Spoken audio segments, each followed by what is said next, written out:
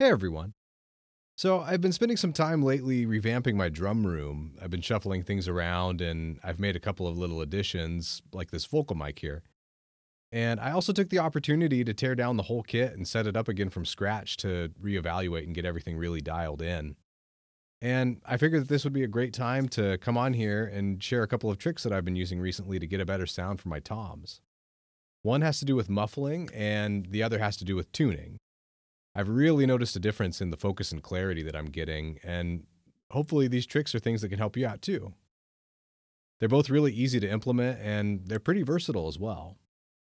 So, what I'm going to do is take you through my usual starting point with my toms, then we'll go over the muffling technique, and then we'll talk about the little tuning trick that I use.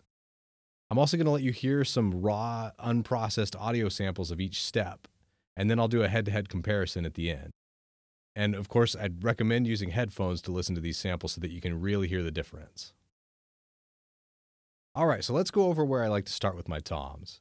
I tend to like a more open, resonant sound, and I like having my rack toms tuned a little on the higher side and my floor toms tuned pretty low. The drum sizes for my kit are 10 and 12 inches for the rack toms and 14 and 16 for the floor toms.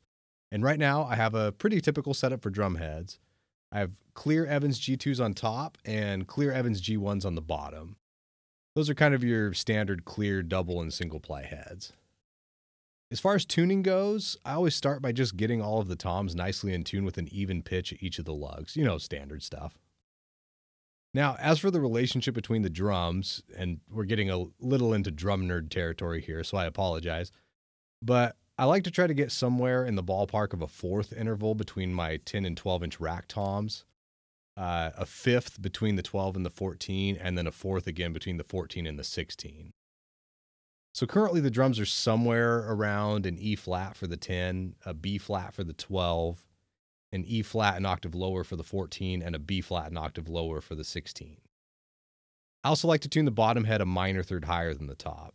That usually gives me just the right amount of pitch bend. Now, you don't necessarily have to dive that deep into all of this. Again, it's drum nerd stuff, but I just wanted to share that so that you know where I'm starting from. So here's an audio sample of the toms tuned in the way that I just described with no muffling. And again, this is raw, unprocessed audio.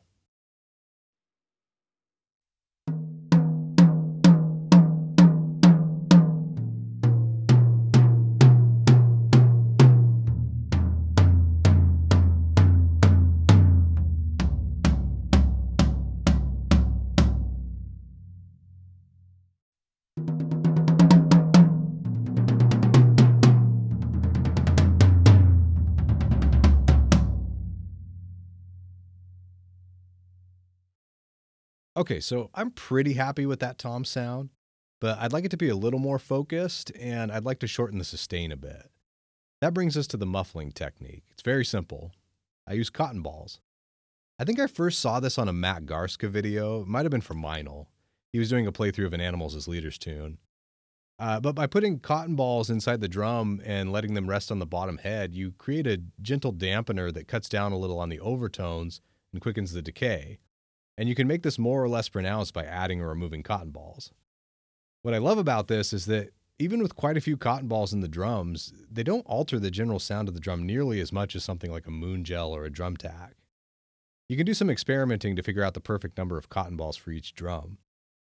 On my kit, I'm using 4 for the 10-inch rack tom and both floor toms, but my 12-inch rack tom is really resonant, almost to the point that it's annoying, so I use 8 in that one. Here's an audio sample of the toms with the cotton balls added.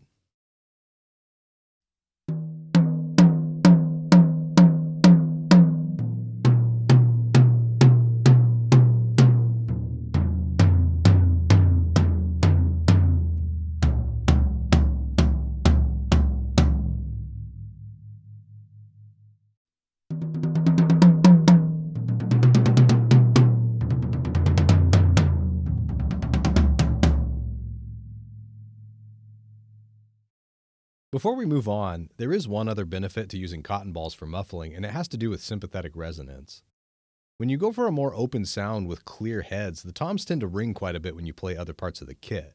Now, a little bit of that is good. It kind of fills out the kit and makes it sound more lively and energetic. But if you have too much, it can really be a problem and muddy up the sound.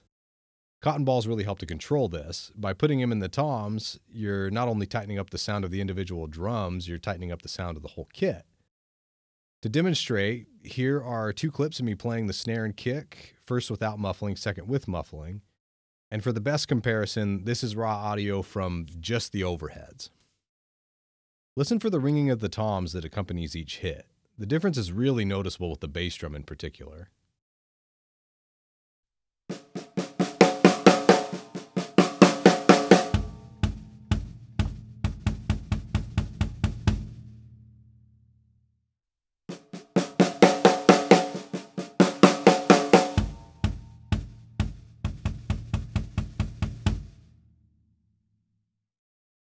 Adding the cotton balls brings me pretty close to the sound I want for my toms. All that's left now is to make the initial attack of the drums a little more pronounced.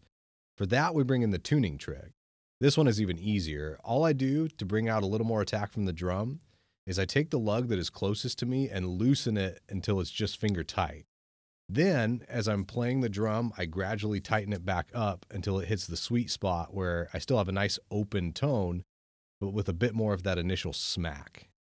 Now, doing this will lower the pitch of the drum, but if you want to preserve that, all you have to do is bring up all the other lugs around the drum just a little bit. And that's it. Here's an audio sample.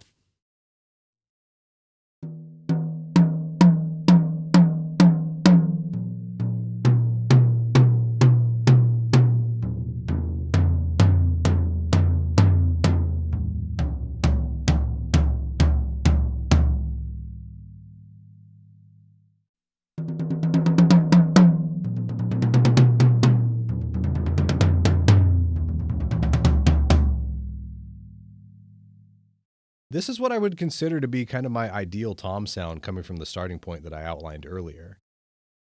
Now let's go back and do a head-to-head comparison of the 3 different audio samples so that you can really hear the changes that were made.